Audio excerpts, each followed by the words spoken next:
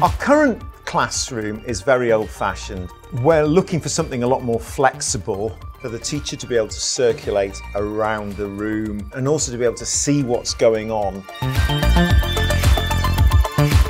The experience so far working with Innova has been very positive. We've had consultations with the science department and the science heads, and Innova have responded really well. Very pleased with them. The designs for the school were developed quite quickly actually. The biology lab was really great because it took a traditional wing design, which we've done before. It combined other elements of our popular designs like hot corners, and it also then incorporated a lot of different types of storage as well. I can't wait to see how it turns out.